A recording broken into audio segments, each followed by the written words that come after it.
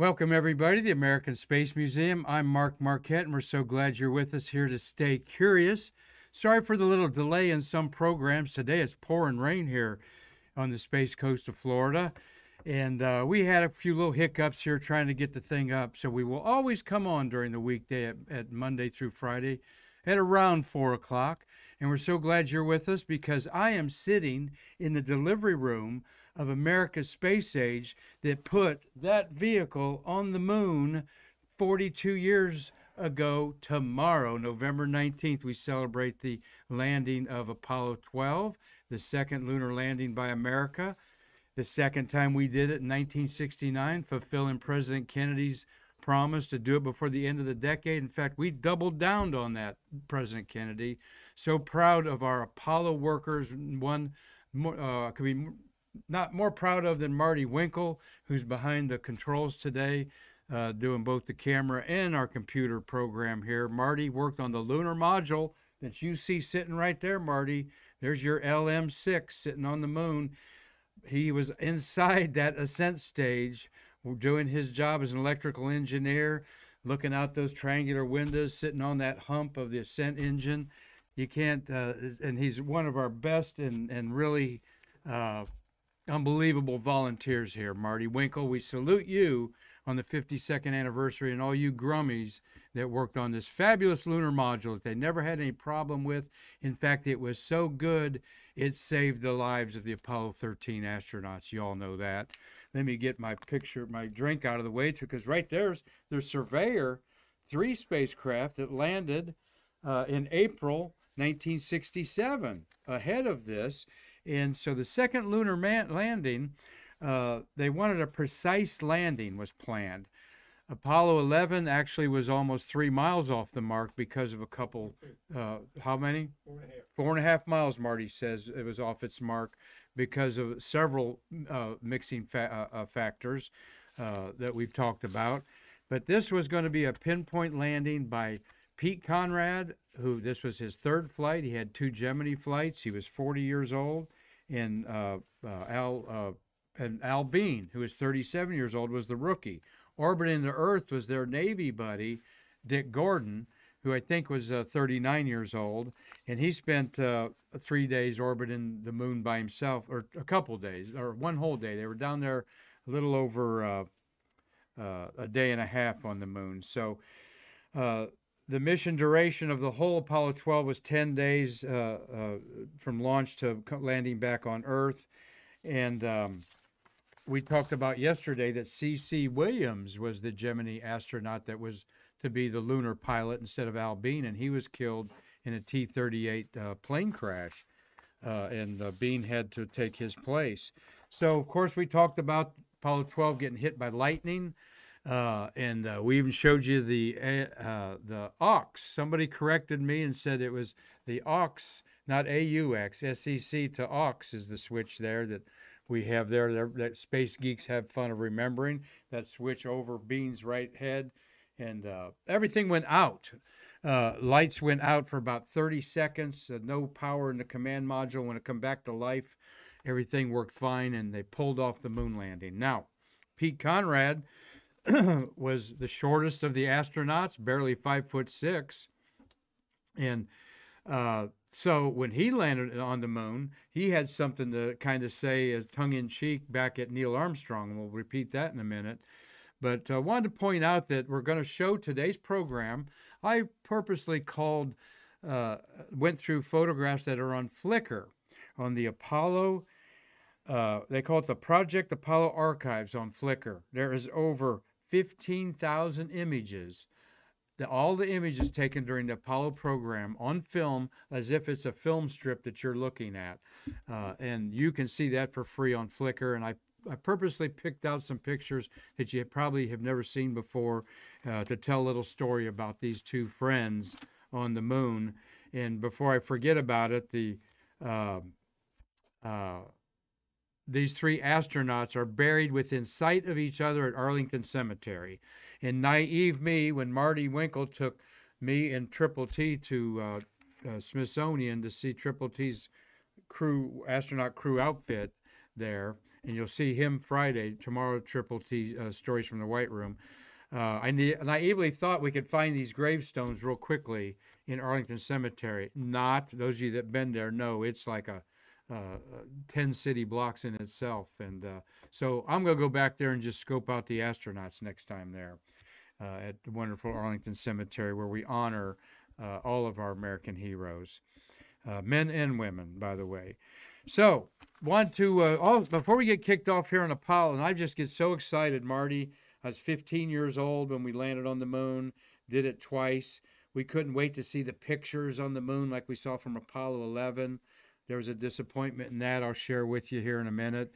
But for this landing to be within 600 feet of the Surveyor spacecraft that's down there on a crater, and this is up on top of a crater, was truly phenomenal. And they landed on what they called Pete's parking lot, Pete Conrad's parking lot.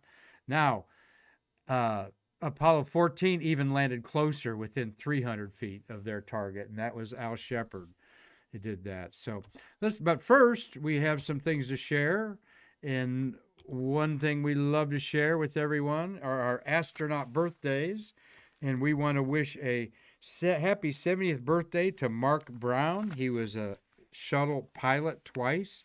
Mark Brown, shown here with his Purdue Boilermaker shirt on. He is one of 25 astronauts who brag about being from the cradle of the astronauts, Purdue. But there's just as many astronauts born in the Buckeye State of Ohio. I'll remind you there, you Boilermakers. But boiler up to this good astronaut, Mark Neil Brown, born November 18th, 1951 in Valparaiso, Indiana. So he's a Hoosier through and through. He was pilot on STS-28 in August 89, a Department of Defense mission, and STS-48 Discovery, which was the upper atmosphere UARS mission. 10 days in space for this former shuttle astronaut. And as you know, we love our shuttle astronauts. They're in our communities doing great things every day to promote space. And as we say here, bridge the space between us. So let's get on to the... I wanted to mention one thing I have a note on here. This is Thursday night, and those of you want to see the moon go under eclipse, all right? The eclipse starts at 2 a.m. Friday morning. So tonight at 2 a.m., wherever you're at, this is Eastern Standard Time, the moon is going to slip into the shadow of the Earth cast out in space. It's a 4-hour event, but at 4 o'clock is when it's 97% covered up by the Earth's shadow. The bright full moon should look a ruddy red or brown, and just an edge of it be really bright because it's not fully in the Earth's shadow. So if I were you here on the East Coast time, get up at 3:30, have a cup of coffee and a snack, and go outside and look at the 4 o'clock. You'll be amazed at what the moon looks like. And then you can go to bed and catch some more shut-eye. And then the next day when you see it rising, you'll go, wow, that sucker's bright. But last night at 4 a.m., I think I remember. But it should look very orangey. It's going to be high up in the sky near the Pleiades star cluster in there. So want to make sure that you get some time to get a little moonshine this weekend. That's the kind of moonshine you can't get too much of, remember. So... well, want to mention that we have guests here, Mark and Barb Smith of Nashville. Welcome. Both of you took our tour. They love space. Jessica Galloway just came in from the monsoon storm after helping Marty remotely on our new outfit here. So thank you, Jessica, for getting us rolling again. Once again, for a few minutes behind 4, bear with us. We are a nonprofit museum, and I jump through hoops all the time, like Jessica does and Marty. Other things we do in our personal lives in the museum. Marty, his personal life is helping humanity, basically, with T-shirts for runners and all kinds of good stuff. Medallions that we sell at the park. So we're all busy, but for a few minutes late, don't fret. We love you as our Stay Curious watchers on Facebook, YouTube, and Twitch. So please tell your friends to like, share, subscribe, and follow us, because we need your support for our museum to do its job of igniting the future generation of space workers with our artifacts from the birth of the space age. And like I said, hello, I'm here in the delivery room. There's Marty's lunar module 6 from Grumman sitting on the moon. Jesse, you had something? Yeah. Maybe I forgot it. Okay, Jesse forgot. If it comes to me again, I'll flag you down. All right. And also tell your friends we're very informal. We have a lot of great information you got to you can't get anywhere. And I'm going to show you a couple things you're not going to see anywhere. Watch hours. Oh, watch hours. Yes, if you're watching us on YouTube, when you're doing the house chores, throw us on there and put us in repetition so we can get our YouTube watch out and find the playlist. And press play. And press play. Okay. And then we have other content on YouTube besides Stay Curious. We've got some awesome interviews with a lot of rocket people. We've got a whole reel of rocket explosions. Marty, you've got a comment. Yeah, Robert Law says, I have an Apollo 12 kilt. The astronauts designed for me as Dick Gordon ancestors come from Scotland. Tell them we want a picture. We want a picture of you in the kilt. I know we have pictures. I've seen pictures of him in the kilt visiting around here. Yeah, and Robert Law, we can't wait for you to get out of Europe and come and see America here soon, buddy. But yeah, so he says Dick Gordon. Robert Law is one of our A+ followers. He is in Dundee, Scotland. And in Dundee, Scotland, it is a 5-hour difference, I think. So it's 9 o'clock there. And anyway, thank you for that comment. Dick Gordon, one of your own up there. And he was a character. Dick Gordon lived to be 89 years old, I think. Pete Conrad died in a freak motorcycle accident, age 69, in 1999. Freak, I said he had a minor accident running off the road into the side of the road there, and he died of internal injuries, what I'm trying to spit out. And we lost Al Bean a couple years ago at age 88 or 89, and he, of course, made a career out of art and space art. So let's look at this wonderful journey to the moon with Apollo 12, as I've set it up properly for us all here. Here is Lunar Module 6, number 6, the tail numbers, if you will, built by Grumman. And what I have pulled out of these pictures are a lot of pictures with the astronauts' shadows in them. Me and my shadow, okay? And what says being on the moon more than a human shadow being there, all right? So hopefully you haven't seen too many of these. And like I'll set this up again, the Flickr has 15,836 photos, high-resolution Apollo imagery scanned by NASA's Johnson Space Center. All right. And you look at them as the strip of negatives. And you see a lot of mistakes on there. Plus, what's interesting is you see how they cropped in on some of the famous pictures, you know, like Buzz Aldrin standing there with Neil Armstrong in the visor and Lunar Module 5 in the visor. That's called the visor shot in our industry. And that's about 3/4 of the frame. There's a lot more to it than you think. Yeah, Marty. Explain where the camera is on your test. That's why they can't really aim it. Okay, yeah, Marty. Good idea, Marty. Let me go this. The camera is holds something like this bottle here. It is mounted on their chest on a plate that holds independently. So you see a lot of photographers at events have cameras hanging off of them. Once in a while, you see one hang on a strap. But they have a strap here. And there's a metal fixture attached to the camera, Hasselblad cameras, which is not 35 millimeter film. It's 3 times bigger. It's 120 millimeter film. And it was super thin so that they could get more film in these magazines. They did not bring the cameras back. They're laying on the surface of the moon in those lenses because they were heavy and they wanted to get rid of all the weight on the liftoff because that was the most important liftoff of those astronauts' lives. But the camera's there, so if this is the lens pointing at you around there, they're moving around, and they've been doing training with how to set the settings with those gloves, and a lot of these settings on the moon are very bright, so they're shooting 500th of a second on probably 100 ISO sensitive film, very low sensitivity. And Neil Armstrong had the camera for one camera on Apollo 11 landing, but I think there was 2 on 12. I'd like to confirm that, and sorry that I didn't, so I'm not going to say that's a fact. That's something I'll look into. I know on other missions, both astronauts had cameras, particularly 15, 16, and 17. But they can hand it to another astronaut and then put it on their breastplate there. Yeah. Because they were expensive. from that one, one of the interviews we had recently. Somebody said that they weren't even going to send a camera because the cameras were so pricey. Well, it's just, and that's engineering thinking, right brain like me, Jessica there. The engineers really didn't see a need for cameras even on the first Mercury flights, and Right brain wanted cameras. so they.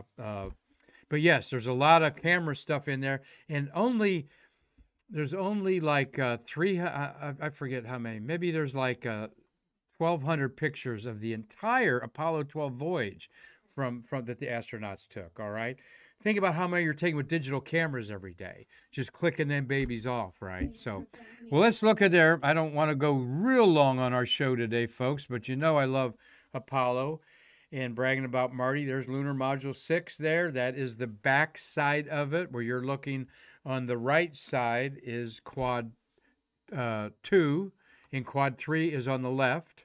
Quad 4 will be around on the other side. Love the shadows there. One of the important things the astronauts wanted to do was see how the landing pads landed. They wanted to send those pictures back to the technicians. Very soft landing there. Up there at the top, you see the cone of the descent engine bell there, and you see the crater it made at the bottom. And you see that gold, yes, that gold spike there, Marty, you can point out. Thank you. Okay, that's the bell. That's the descent engine bell. And at the bottom there, show them the crater that it made. And of course, it blasted away there. And show them and it landed pretty softly. That is the 5-foot pole that was the contact light pole. Show that again, Marty. That's the contact light pole there. Bent there where it hit the ground. A blue light comes on, and it's about 1 inch in diameter. And they knew that they were to shut the engine off and drop that other 5 feet so that the cushion shock absorbers in the legs would crunch.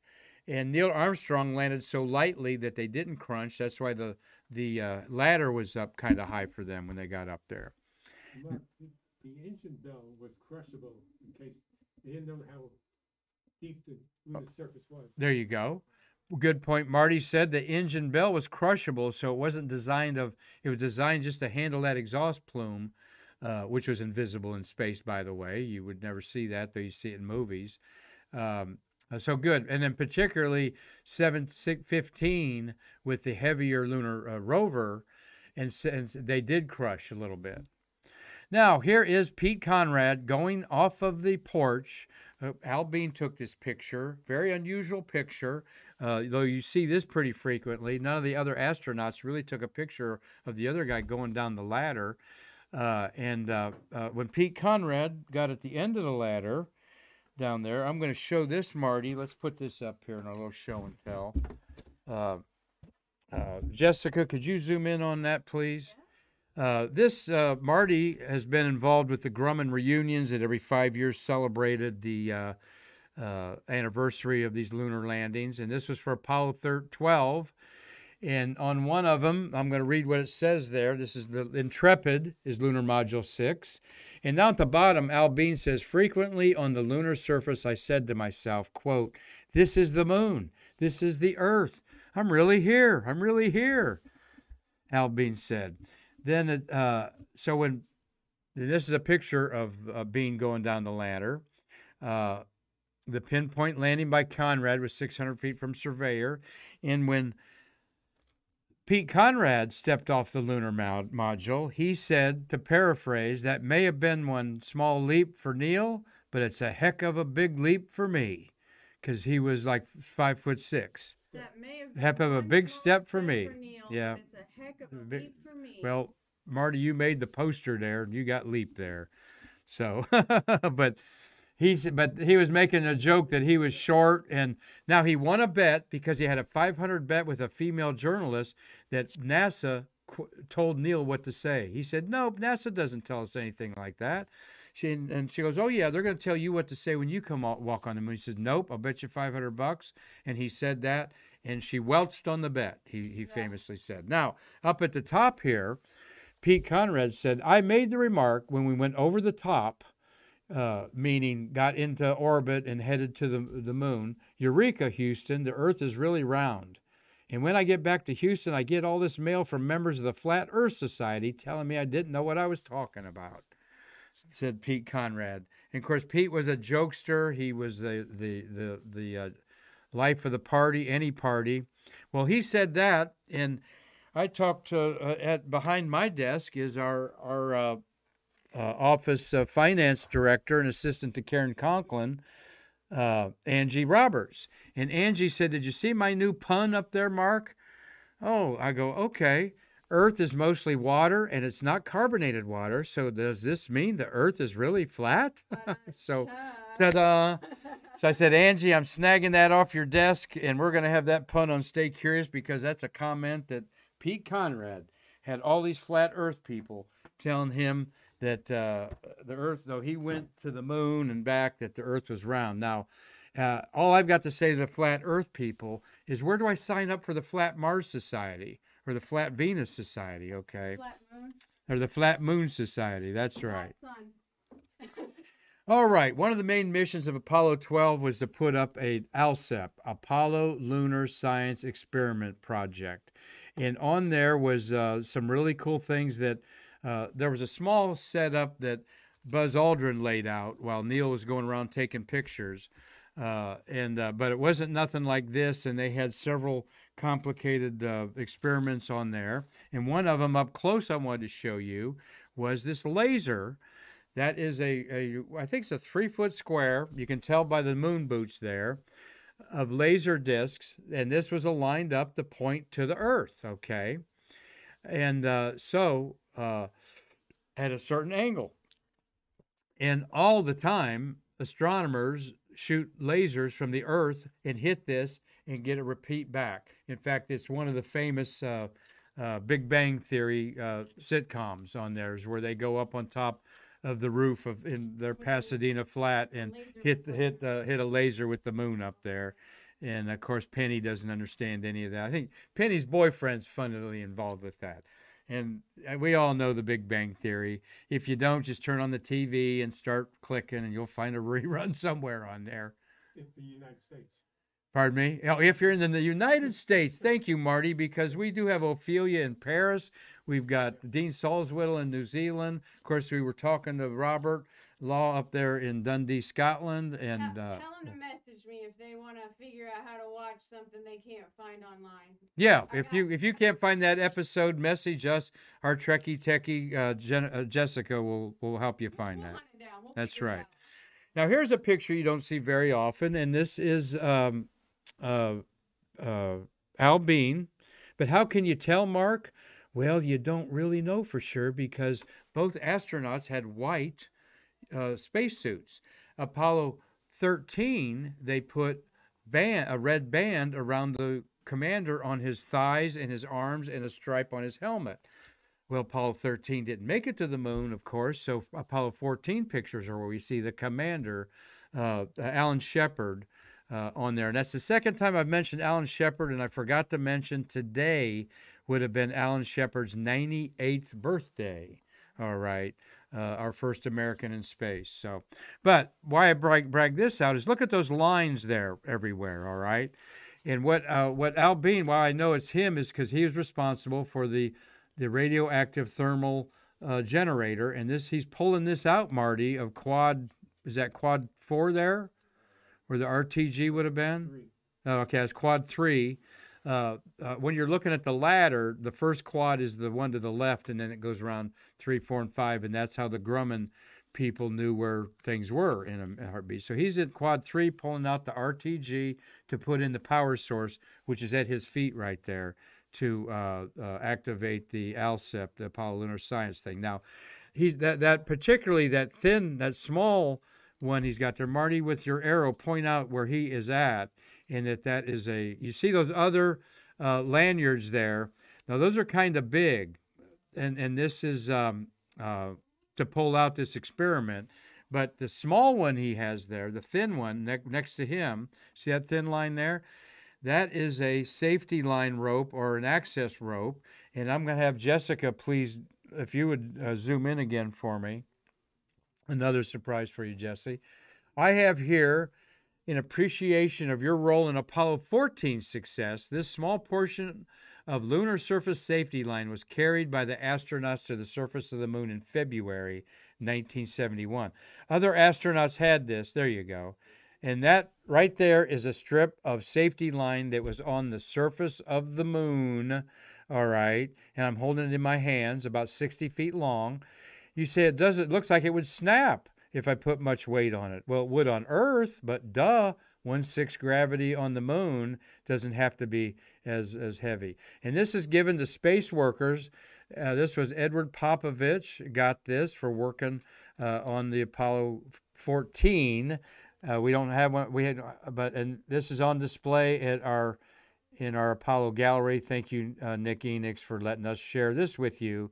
We sell these regularly for $700 to $1,000 in our auctions. All right, this is a very valuable and hard to find piece for you memorabilia collectors, but they're out there occasionally, and they go in auctions over $1,000 sometimes.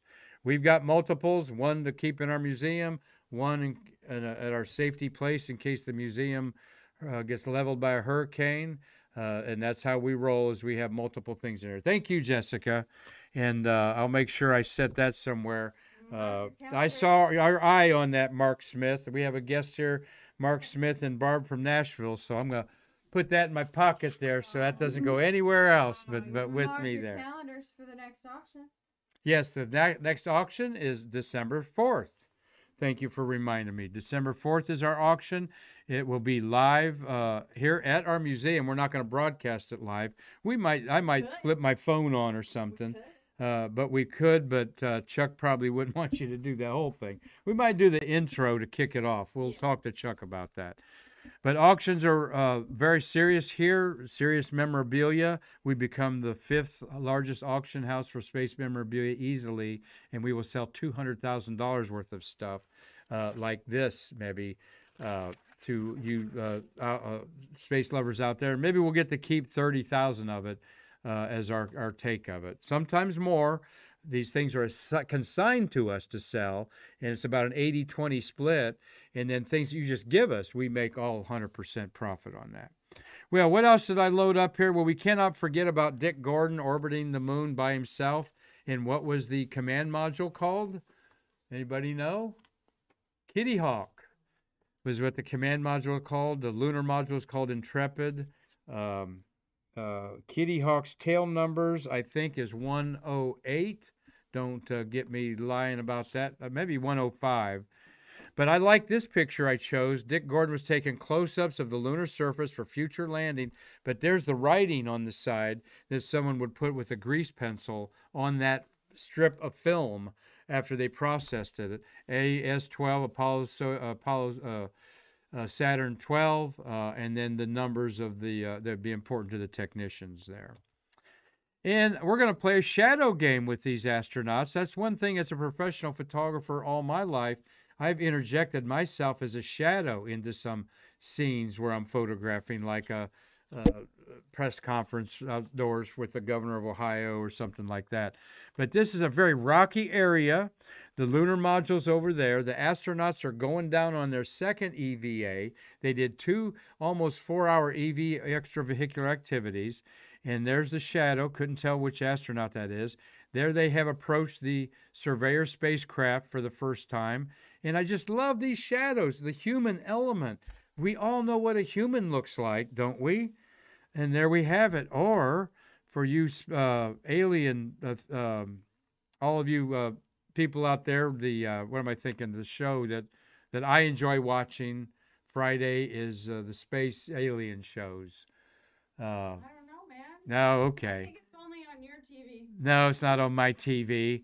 But there they are again. That says aliens on a alien world, okay, in spacesuits. And ancient astronauts is what I'm thinking about. Ancient aliens. Ancient aliens, Mark. Hair guy.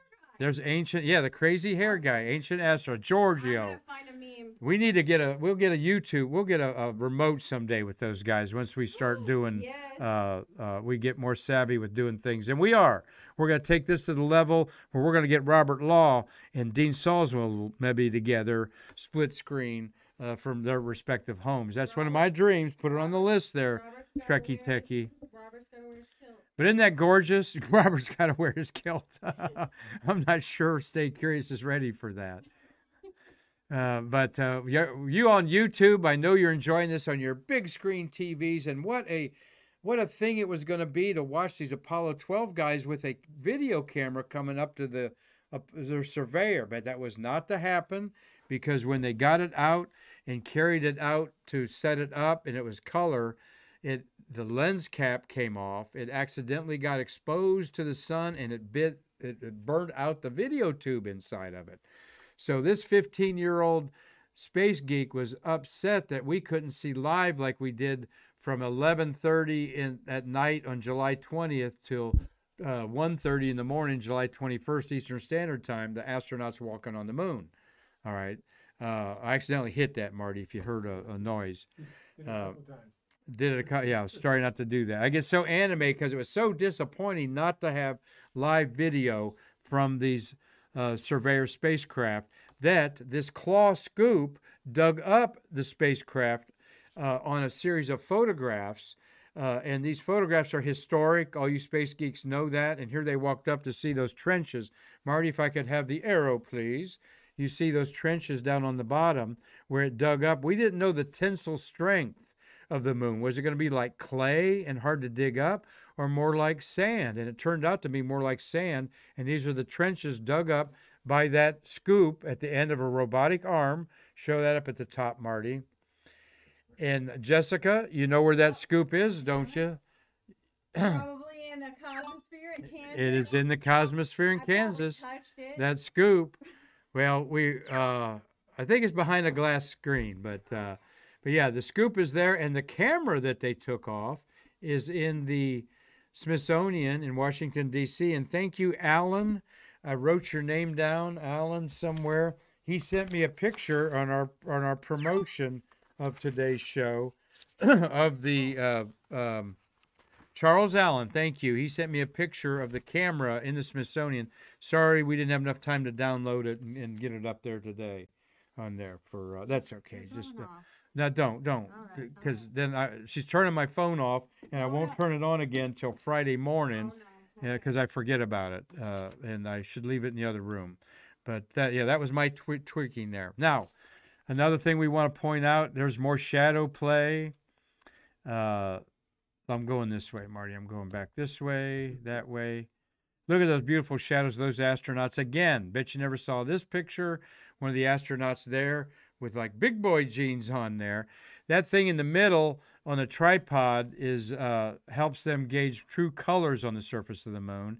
And they did color and black and white. All the other, I think this is the last mission to do black and white. But there's a reason to do black and white because of the intensity of the sunlight on the moon, washing out some of the colors on color film. But also they landed, look at these long, strong shadows. What time of day do you see these long, strong shadows on Earth? Around 8, 9 o'clock. And that was the low sun angle they wanted so that they could see everything on the moon. And look at this alien walking across the surface of the moon. Shadow, and he's up high on the crater, is looking down into Surveyor crater, whichever astronaut this is. And there's Al Bean hammering a core sample with a hammer that he brought back from the moon. And his artwork, some of his artwork that his medium is plaster of Paris that he lays out on a canvas. He did pound his hammer into that, and then put a moon boot, not one that he had on the moon, but a replica on that also. And then when he saw years into his art career that his patches on the wall, he looked at him, that he took off his spacesuit he's wearing here. He noticed there was some dingy grayness to him. He goes, there's moon dust in that. So that he wasn't allowed to have moon dust or a moon rock. No moon rocks were given to the astronauts except a sliver at the 40th anniversary of Apollo 11, those that were alive. He flecked that on and put it in some of his mediums, so some of his paintings that go for $30,000 have moon dust in them. How cool is that? And there's one of their last looks out, their lunar module LM6, the very windows that Marty Winkle looked out there. Okay, but what were you looking at, Marty? You were looking at the side of the slaw part of the time. He was just looking at white. But there's covers over the windows until just before launch, Oh, okay. before closeout. All right, before closeout. But Marty, you looked out those windows. How cool is that? That looked out on the surface of the moon.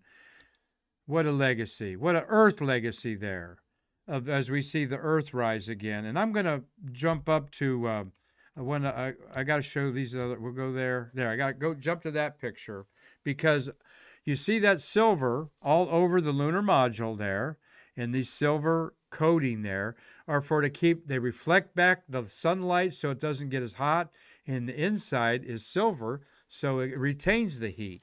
And look at what we have here from Marty Winkle's collection. You don't have to zoom in on that, but this is some actual mylar from the lunar module. This is off the bolt, the fabric bolt, if you will, that this was on, that all lunar modules used, all right, on there.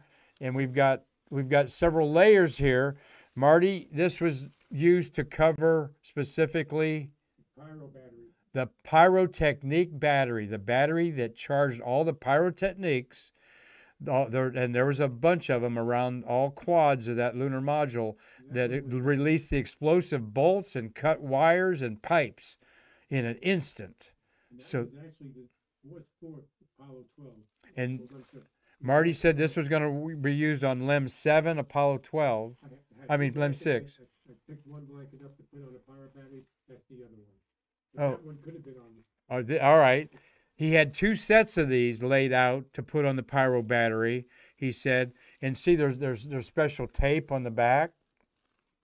And he could have picked this one up or the one beside it to go to the moon. And tell you what we're going to do, because Marty Winkle is so generous, he wants to help stay curious. And we're going to put together a portion of this very mylar and sell to you.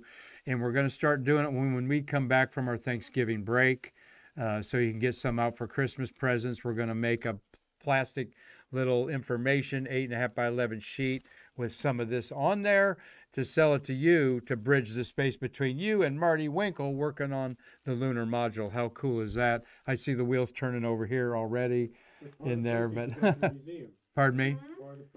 And we're going to give, Marty said he'd give part of the proceeds to the museum. And I won't put him on the spot how much right now, but do the math later. We'll do the math later. But I want 80-20 at least. Marty needs to make something off of it. But we're going to put together I'm just going to say one thing at our auctions. An 8x8 sheet, and Marty, these are about 5x5 probably. And 8x8 sheets regularly sold for $400 at our auctions. I mean, that was the low bid, and some of them sold for more to be in your collection. So we're not going to say this is going to be cheap, but we want to make it affordable and add it to our galaxy of giving.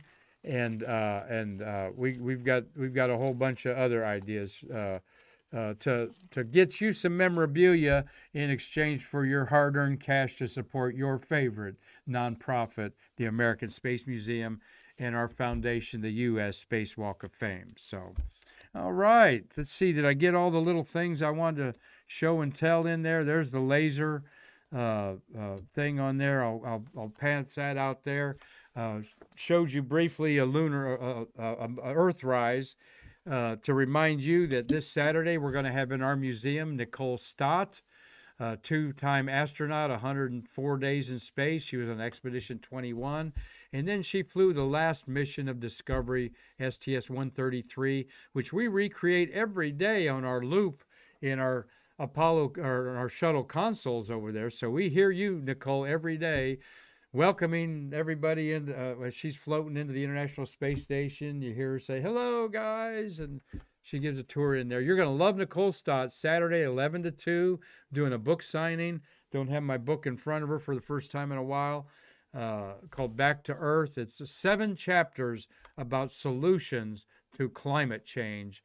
And she's convinced me in this book, yes, we need to do some things and pretty fast to get our coral reefs back and get rid of all this plastic that's out there. Yes, Marty? Off Earth for Earth.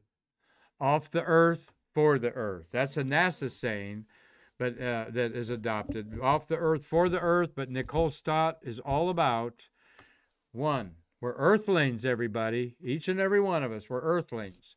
2, we live on a planet together. All right, one planet. And 3, the only border that matters is the thin blue line of our atmosphere. This world doesn't have a thin blue line. Nothing can live on it. It's rock and then space. And we have an incredible thin, it's not even 10 miles of worthiness. You can't breathe on Mount Everest. That's 7 miles high. Barely could you breathe. So we're going to have her doing her book signing here. And then she's going to be on Stay Curious from 2 o'clock to 3 o'clock Saturday on a special Stay Curious show. And then we're vamoosing out of here to the rocket reunion that you still have time to catch an airplane for and meet a couple hundred space workers at the Moose Lodge on Merritt Island Saturday. So busy days. We're so glad it's busy. Everybody's getting busy. Marty, we got a comment or a question? Yeah, I think it's funny. Tom Uziak getting some Florida weather. 72 degrees in Lancaster, Pennsylvania. Oh, okay. Tom Usiak up there. Hey, Tom. And he sent me some pictures of his brother Mark's launch of Nicole's 133 space flight. So 72 degrees in Lancaster, Pennsylvania. We love that all the time here, but we're having stormy weather, and it's not going to be clear, it doesn't look like, for the lunar eclipse that is going to happen Eastern Standard Time now. 4 o'clock is the totality. 4 in the morning tonight, tomorrow, Friday morning, okay? So set your clocks for 3:30. Have the coffee pot automatically make you a cup of coffee cup. That's what I'm going to be doing, basically. If you don't know how to do that, probably, I can help you. Yeah, and if you don't know how to do that, a Trekkie Techie, Jessica Galloway, can help us. And next week, we're going to do more promoting in the season of giving, okay, to get your name on our Galaxy of Giving constellation, as well as find other ways to help our beautiful museum. There's Jessica, Cheap Development. She hatches dreams into reality. And as you all know, including Tom Uziak and his brother Mark, they've been watching Stay Curious for a long time, and they're amazed at how professional we're looking. And all we got to do is just get rid of the old guy, me. So there's our second constellation we're working on with 2 galaxies. Alan and Aerodyne donated us some money. We want to put your name up there for $100 or less, and we've got some other ideas up there. So thank you all for being with us on Stay Curious, and just revel in the thought that America was challenged by our great President John F. Kennedy to go to the moon before the end of the decade in 1961. And in 1969, dear President, we didn't do it once. We did it twice tomorrow, celebrating the 52nd anniversary of Apollo 12 landing on the moon. And the moon will be rising full phase tonight, the eclipse of the moon, and it'll be on everybody's mind here the next couple of days. So think about these brave astronauts that did it for the second time. Pete Conrad, Al Bean, and Dick Gordon orbiting the moon. And tomorrow, Friday, and you know what Friday's all about, Tales from the White Room with Triple T, and we've got some good ones for you. So join me tomorrow, Mark Marquette, Marty Winkle, and Jessica Galloway, and our whole team here at the American Space Museum. Come see us to bridge the space between us.